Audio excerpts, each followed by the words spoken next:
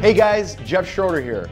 Between Takes at CBS is not just another interview show. We're going offset, away from the studio, to get to know your favorite CBS stars in their environment. It's gonna be fun, it's gonna be fresh, and anything but typical. Buckle up and enjoy the ride. This is Between Takes at CBS.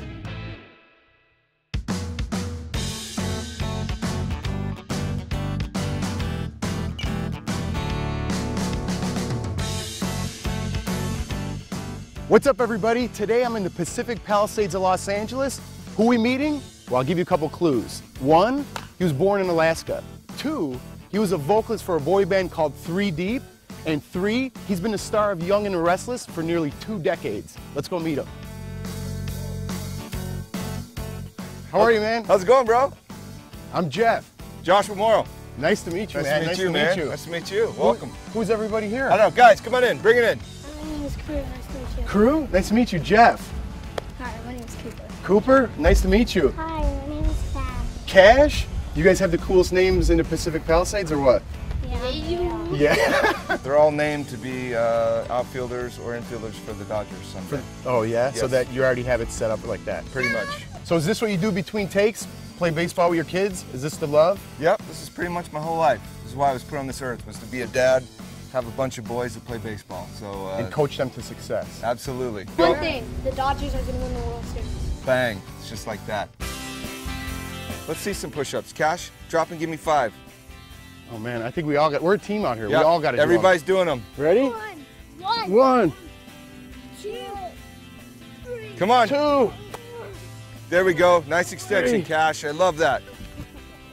Charlie, let's go. You're not giving me a proper effort. I need you to work a little harder right now. Come on, let's go. There we go. Is this Nice. Is this how you stayed in shape in the boy band Oh, days? yes. In the boy band days, the way we stayed in shape there was just pulling beers up. That's all we did. That's all we did. All right, run them out to short, boys.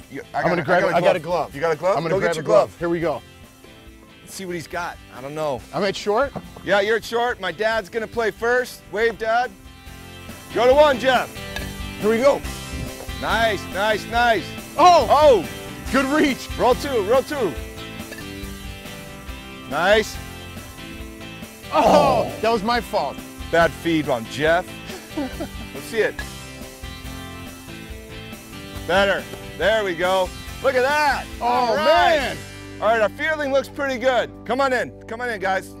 So, how did I do out there? Good. I love how you're trying. Well, that's it. A for effort. I got to work on my skills, though. You're a little upright if you want some, because everything's up high. Every sport, everything is down low. Here, catch it here. We stay low, Jeff. Okay, everything's a little Yeah. high. Let's All do right. a little lower. Okay. All right.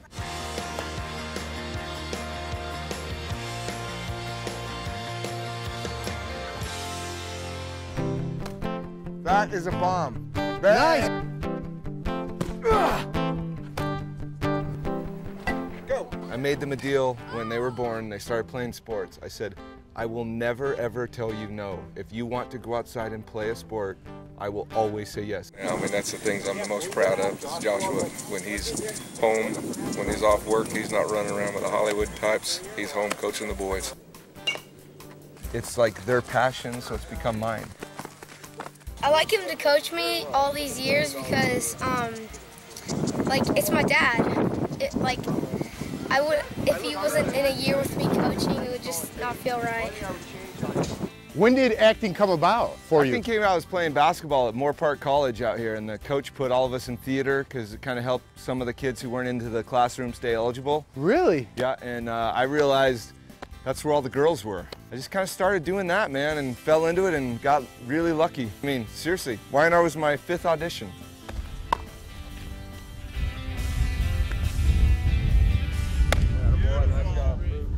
All right, so Joshua, obviously you're a good dad in real life. Thank you, it means You a know- lot to me. I love playing the dad stuff with Nick. Like he's had some monogamy issues, but he's always a good dad, you know? We have to have a kid after staying on there for almost 2 decades. You have to have something happen. 20 years next year, bro. 20 years. How do you attribute the longevity in that? I think it's just a matter of, I got really lucky playing Nick Newman. The Newman family's pretty important to the show. The fans have also been very supportive, so it's a dream job, man, especially for me, because all I want to do is play baseball with my sons and be home for dinner, and this job allows me to do that.